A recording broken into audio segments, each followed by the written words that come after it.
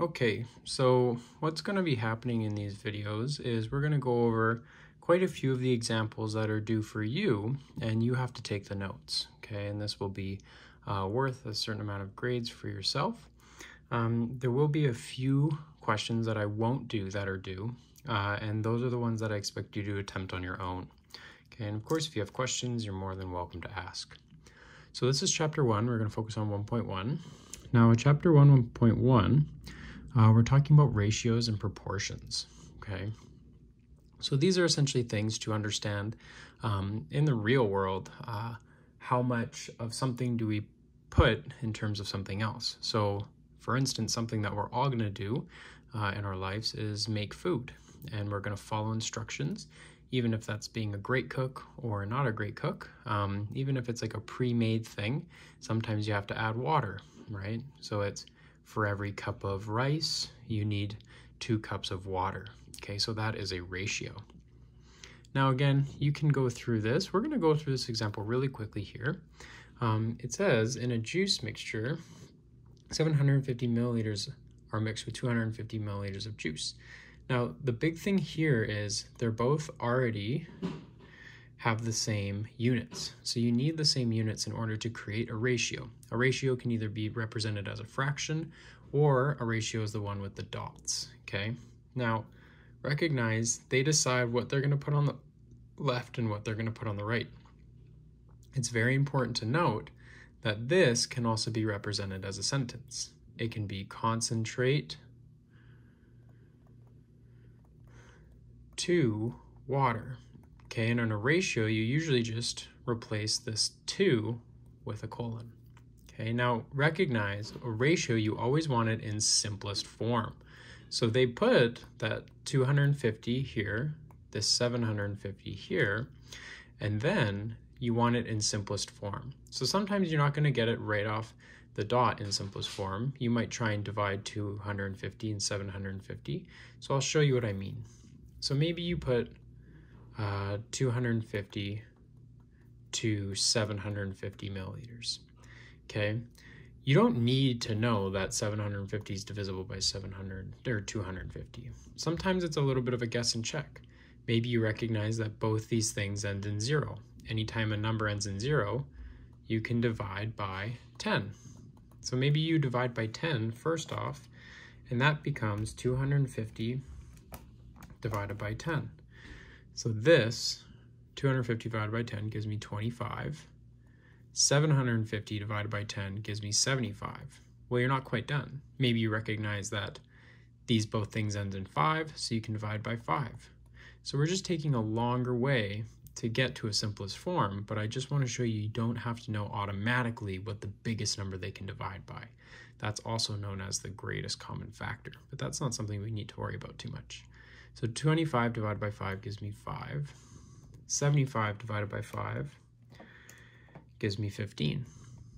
And then you go, hey, both these things are divisible by 5 again. 5 divided by 5 gives me 1. 15 divided by 5 gives me 3. So whoever did this question knew immediately that they both could be divided by 250. That's not always going to be super obvious. If you need to take multiple steps to get to the simplest form, please do so. Now, to mix a certain shade of green paint, a painter mixes 2.3 liters of blue paint with 1.7 liters of yellow paint. What is the ratio of blue paint to yellow paint? So you can already see it wants it a ratio, but it wants it to express as a fraction. So what that means is we're going to put, if you have blue paint to, remember that's the colon, yellow, this side, so the left-hand side, is always going to be the top part of your fraction. This is going to be the bottom part of your fraction. So here, for a fraction, we're going to put blue on top, yellow on the bottom. Now, really quickly, we already recognize that both these things are having the same units. So let's plug that in. We have 2.3 liters divided by 1.7 liters. Now recognize liters and liters are both on the top and the bottom, so these can technically cancel out. So you get 2.3 over 1.7. in a fraction and a ratio, you really never want units. Now, something to recognize here is you have decimals. We do not want decimals when you're talking about fractions or ratios. Okay, you don't want decimals or fractions for fractions or ratios when you're talking about ratios. Of course, you can have fractions other times, but in this unit, you don't want decimals. So how do we get rid of it? Well, remember, what you do to the top, you have to do to the bottom. Something that you can do is always just multiply the number by 10 and see what happens. So I'm going to multiply this number by 10, and since I multiplied the top number, I also have to multiply that bottom number. 2.3 times 10 gives me 23. 1.7 times 10 gives me 17. So that actually ended up getting rid of both the decimals, and now we have whole numbers. So there's our ratio. For every 23, whoa, sorry about that. For every 23 blue, you need 17 yellow.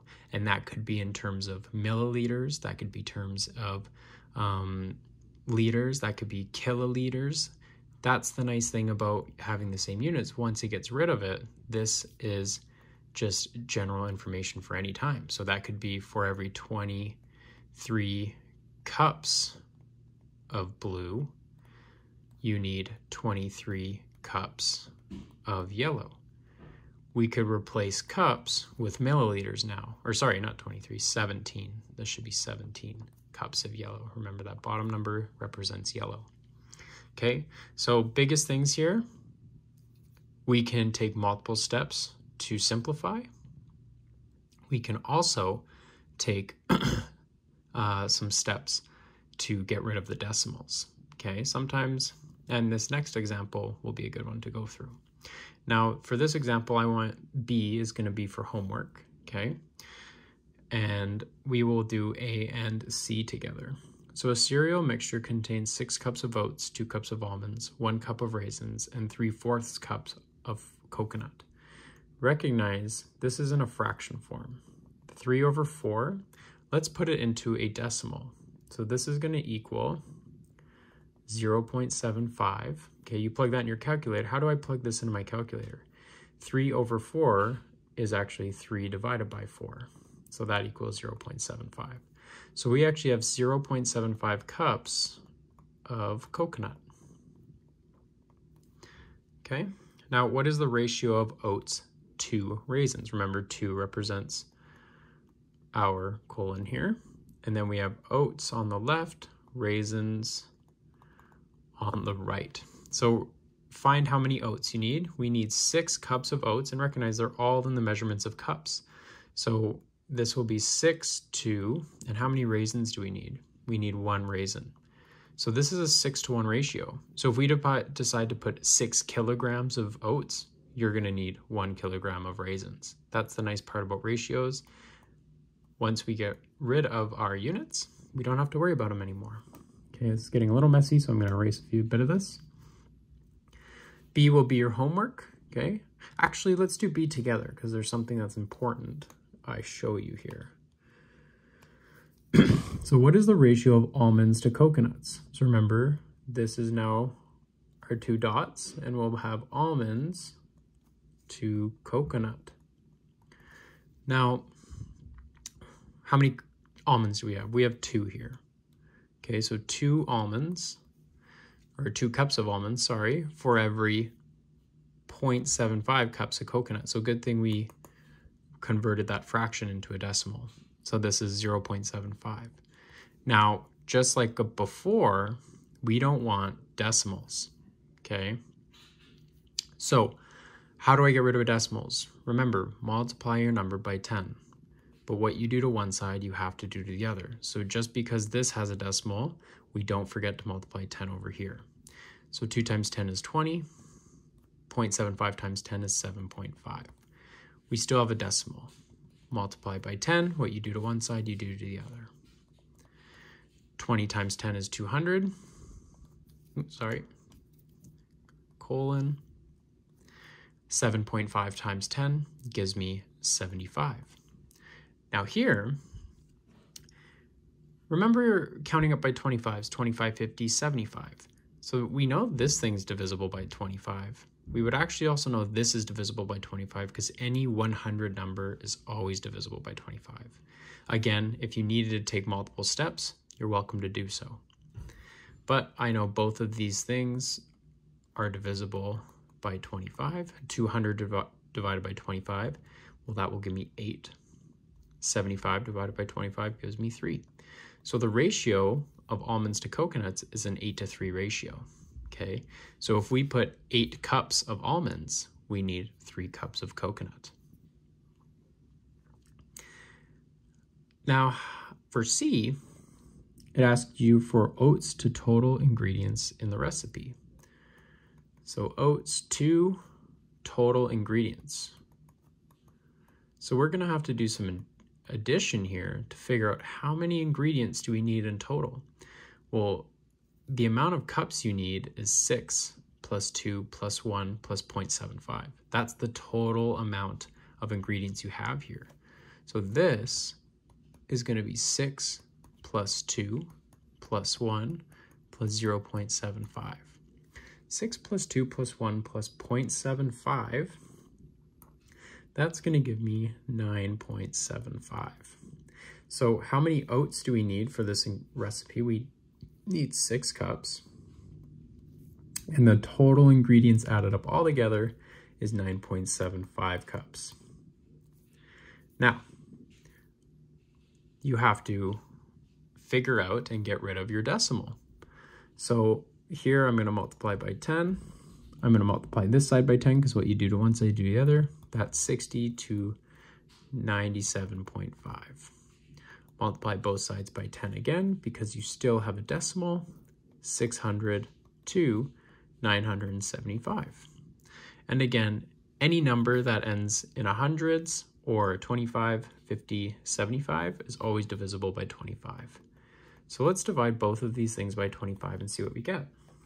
So 600 divided by 25, that gives me 24 to 975 divided by 25, which is 39, okay? I think I can still divide these things. I know 39 is divisible by 3. Again, that might take a bit of guessing, okay? You might do 39 divided by 2, it might not work. 39 divided by 3, hey, it works. Now check if it works over here. 24 divided by 3 does work because that gives me 8. 39 divided by 3 gives me 13. Again, are you expected to know this right away? No. Do a few guessing checks. See what numbers divide 39, see if the same numbers divide 24. And that would be the simplest form. So you have 8 to 13. Again, I might be moving a little fast, okay? But the best part about a video is you can pause it. So pause if you'd like, copy these things down. If you need to hear me say something again, just go back and rewatch. Okay, so that's pretty much ratios. Okay, so there's a few questions on ratios there. Well, now we're going to move on to a bit of a different thing. Okay, ratios are going to be able to help us solve for a certain given amount. Okay, so this is a very useful thing. And remember, this left side is representing oats, okay? This right side is representing all the ingredients. We can also represent this as a fraction. That is 8 over 13. The number on the left is the top number. The number on the right is the bottom number. This is a really useful fraction because if we are, say we want to do a recipe where we only use 4 cups of oats. Well, the question becomes, well, what's the total ingredients? You can solve for that, and that's what we're going to go through next. Now, we're going to use cross multiplication and division. So if we look at this example here, a dirt bike requires 15 liters of gas to be mixed with 4 liters of oil. If you use 20 liters of gas, how much oil will you need? So the things you always want to figure out is what fractions can I use?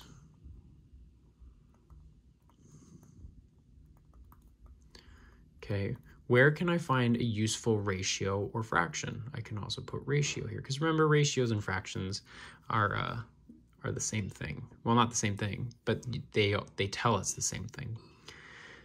So in this case, we know that there's a ratio of 15 liters of gas to 4 liters of oil. So something I'm going to do is I'm always going to put gas on top and oil on the bottom. If you flip these two things, that's okay. It's going to give you the same answer. So my 15 liters of gas is related to 4 liters of oil, okay? Now the question is, you're not always going to put 15 liters of gas in. This time, our friend is going to put 20 liters of gas. Then the question becomes, how much oil do I need? Okay, remember, we're always putting gas on top. So now we have this really useful fraction. So we're going to put our 20 liters of gas over here. Okay, and we're going to put, now we're solving for how much oil is related to 20 liters of gas. And here is cross multiplication and division. If you don't quite remember what cross multiplication division is whenever you have a setup such as this, and you're going to see a lot of this in 20-3, is you are going to multiply the two numbers across from one another, so 20 times 4, and then divide the remaining number. So this will be 20 times 4 divided by 15, and that will give you 5.3 liters of oil. So since we put 20 liters of gas in, you're going to have to mix that with 5 liters of oil. And this is actually something you're going to see in your life at one point. Lots of lawnmowers use a gas to oil ratio. Let's do number 5 together. So if 10 centimeters on a map represents 25 kilograms of actual ground, okay, how many centimeters would 45 kilometers of actual ground be on the map? Okay, so in this case, we have another ratio. So if 10 centimeters on the map represents 25 meters on actual ground. So here's our two things. We have a map and we have our actual ground. Don't just go straight to the numbers. What do those numbers relate to? I'm going to make a ratio where I have my map numbers on top and my actual ground numbers. I'm going to just represent it as actual ground numbers on the bottom. So the ratio that's related is 10 centimeters to 25. So in this case, we're going to put all my map numbers on top. So here we have 10 centimeters, and that's related to 25. I'm going to not forget my units here. 10 is related to 25. 10 centimeters on the map represents 25 kilometers on the ground. Now we have a really useful ratio. But in this time, we've measured 45 kilometers on the ground, and we want to put that on our map. Remember, don't forget your equation symbol. How many centimeters would 45 kilometers? So we're trying to figure out how many centimeters is 45 kilometers. Well, remember, that's on the actual ground. So we're going to put our actual numbers on the bottom, and we're solving for the amount of centimeters that is on the map. So now we're set up in this situation where we can use cross multiplication and division. So here we're going to cross multiply, so 10 times 45, because those are the numbers across from one another. 10 times 45. And then we're going to divide the odd number out. Divide 25. So 10 times 45, and you can plug that in the calculator just as you see it here.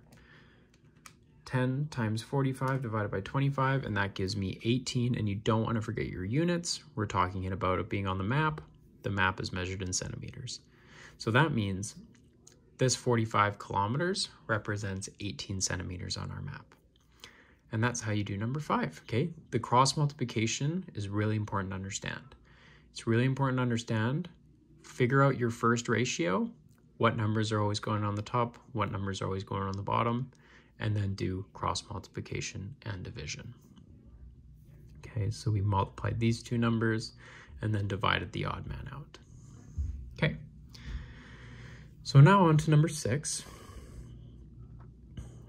A recipe for corn chowder includes 3 cups of corn, 2 cups of water, 1.5 cups. So how do we put this into a decimal? Because I want this in a decimal. This is kind of ugly. 1/1/2. All you simply do is that first number stays the same, and this is representing our decimal number. So here, plug this in your calculator. 1 over 2, well, that's 1 divided by 2. That equals 0.5. So anything after the decimal goes after decimal here. So this is 1.5 here of cream. If you increase the yield of the recipe and use 4.5 cups of cream, how much corn will you need? Well, remember, this represents 4, and then we already know 1 over 2 is 0.5, so this is 4.5 cups of cream.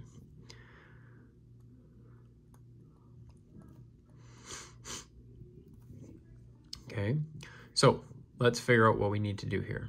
If you increase the yield of the recipe and use 4.5 cups of cream, how much corn will you need? So we're trying to figure out the ratio between cream and corn. Okay, so before I do anything, I'm going to remind myself, I'm trying to figure out what the fraction or the ratio is between cream and corn.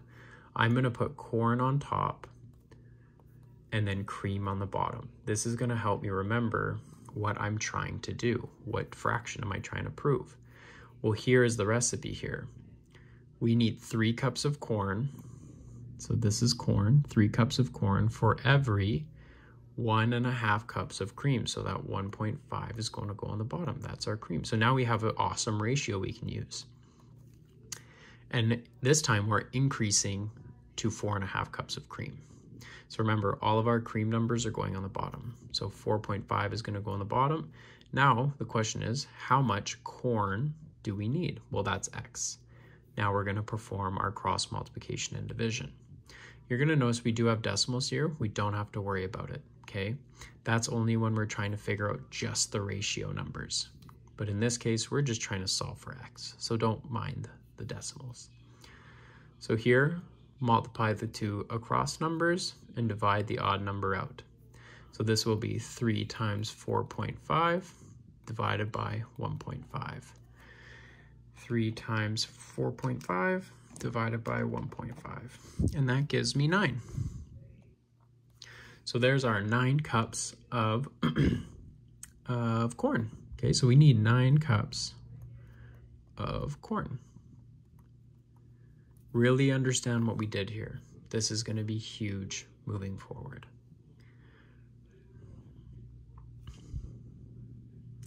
So now we're going into slope. Okay, there is a formula sheet for Math 20-1. You can find it on your course page. I put it up here. Recognize you don't have to remember everything. We have M equals rise over run. Okay, you'll also be talking about this, but that will be later on in 1.2 and 1.3. So let's talk about slope. So slope, you're always going to deal with a right triangle.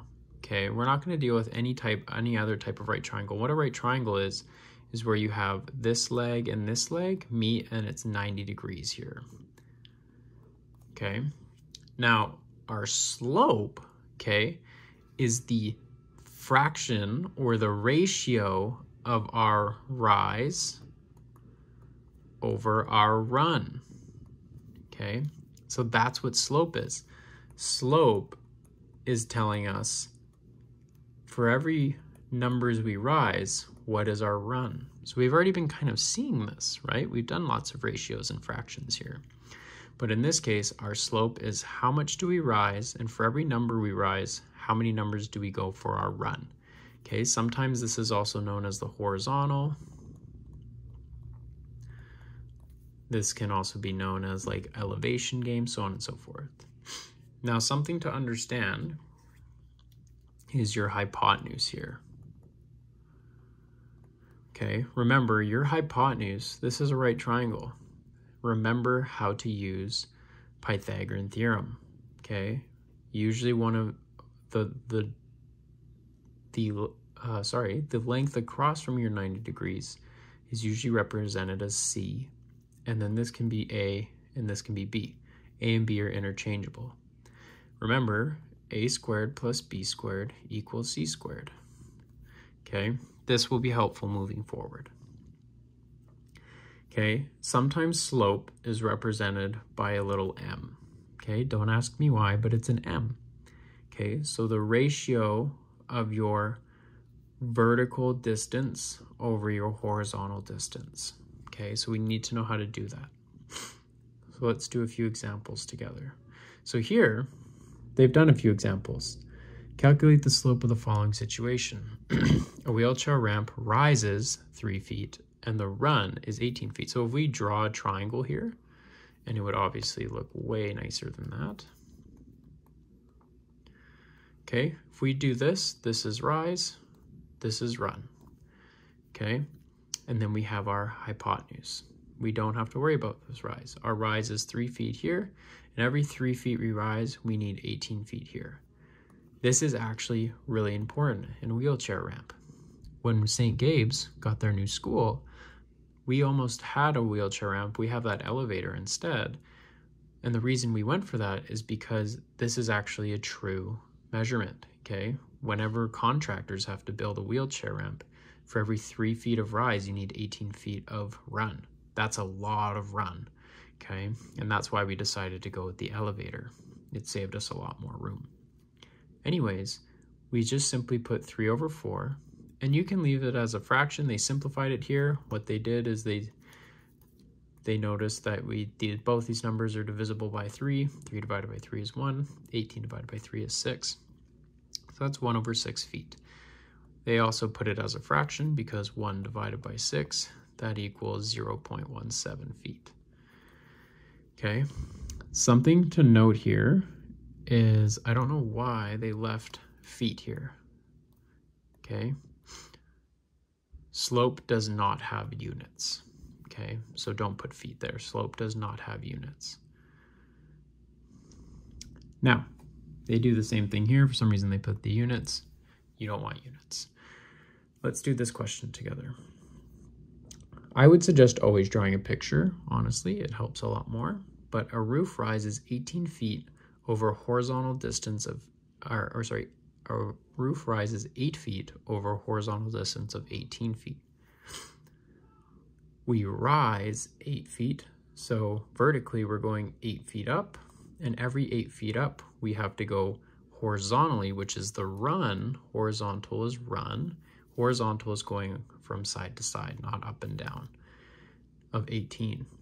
So for every 8 feet up, we need to go 18 feet across. Okay, and this could be a ramp. Well, this is the roof, this is the slant of the roof. So here, remember, slope, which is represented as M, is rise over run. How much do we rise? We rise 8.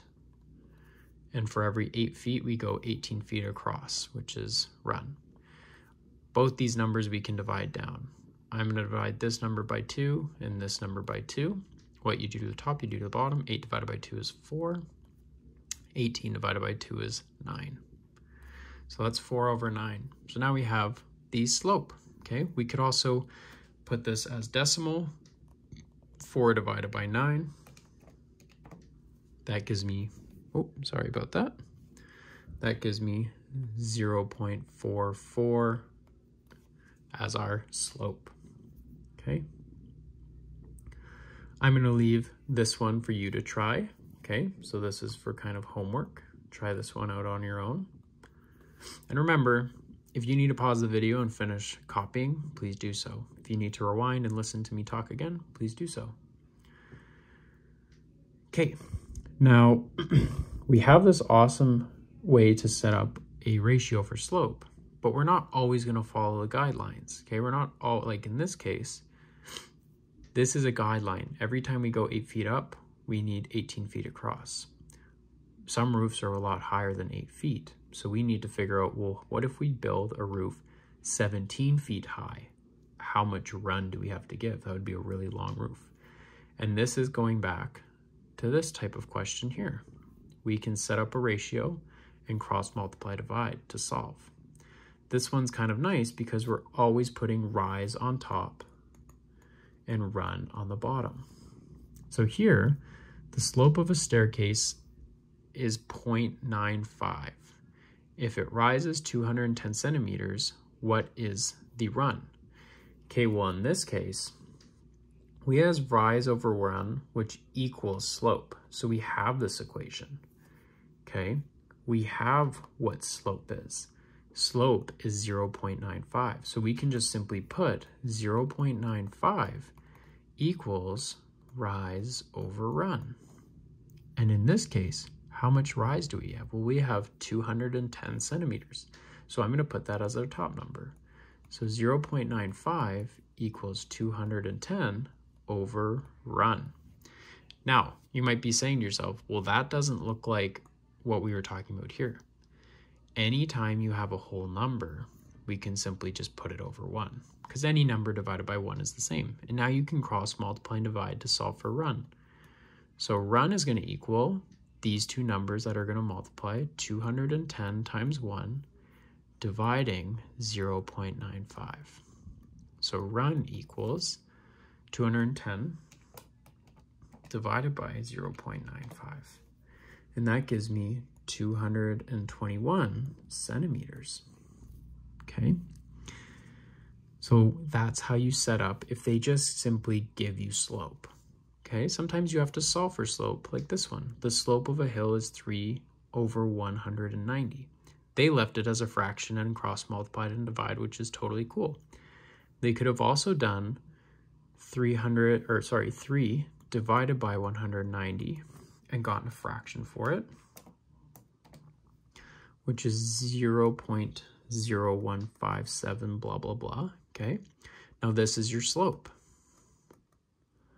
Remember, slope equals rise over run. And you don't actually have to remember that because it's on your formula sheet.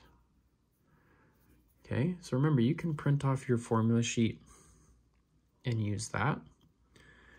But if you see here, it's on your formula sheet, which is super awesome. Okay, so M equals rise over run. You simply just have to remember N represents slope.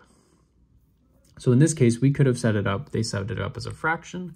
We could have put our decimal in here for slope, so 0.0157 equals, and what did they give us? They gave us the rise of 400. So that goes on top, and you can solve for run.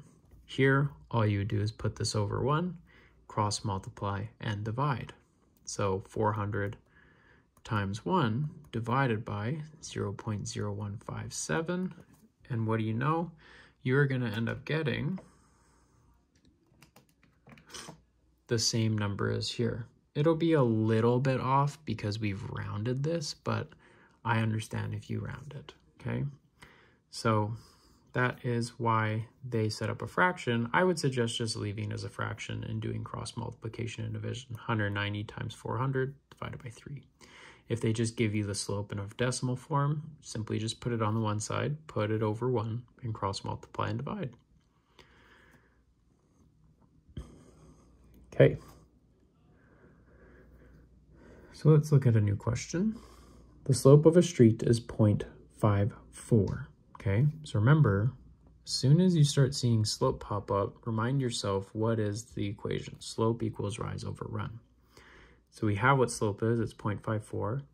If it covers 28 meters of horizontal distance, what is the rise of the street?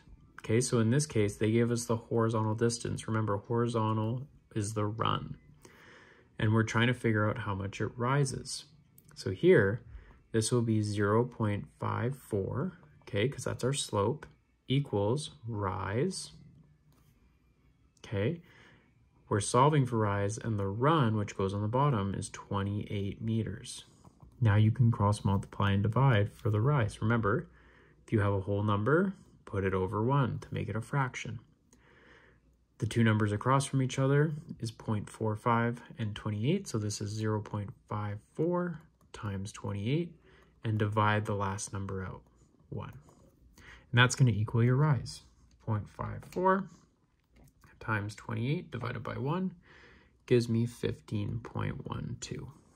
Okay, and that would be meters, and that would be our solution. They rounded it to 1. We just simply left it as 0.12. Okay.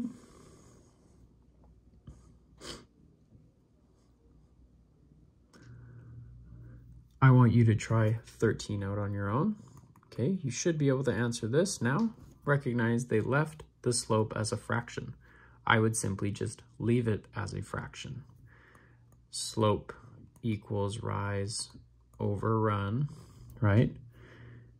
And the horizontal distance is your run. So if we want to set this up, slope is 17 over 10. And our horizontal distance, which is our run, is 1.5. So you put 1.5 on the bottom and x on the top. I want you to solve for x. How do I solve for x here? Make sure you can get this number, okay? And if you do, awesome. I want you guys to do number 2 on your own, okay? I want you to do number 3 on your own.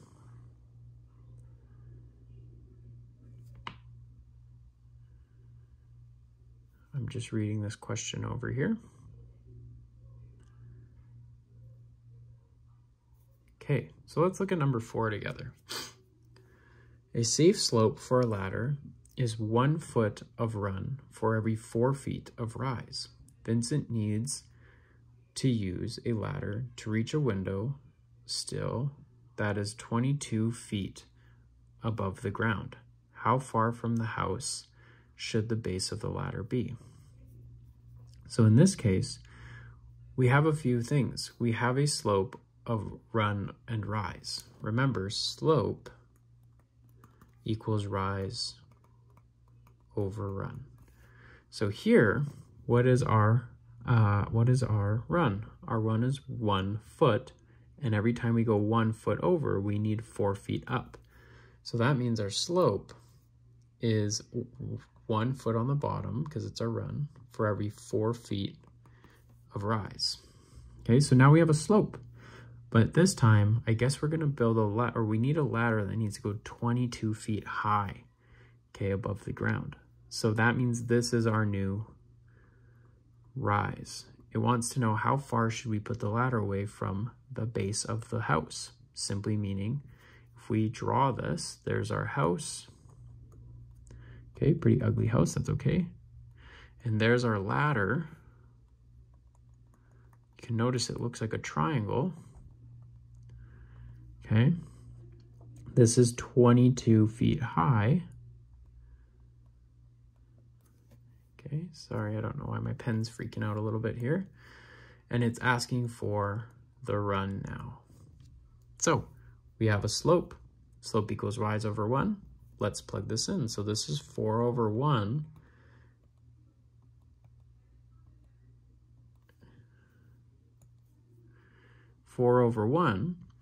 And remember, our rise is going to go on the top. Our new rise is 22 over the run.